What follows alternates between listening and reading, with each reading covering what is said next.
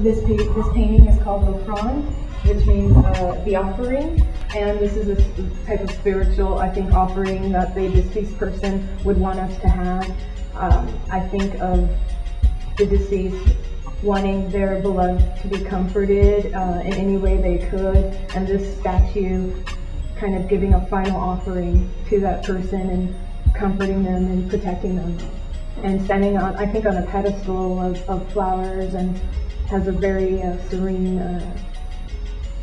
feel to it. So that was the concept behind this, that the deceased, we're mourning, and I think they would want nothing more than for us to feel comfort.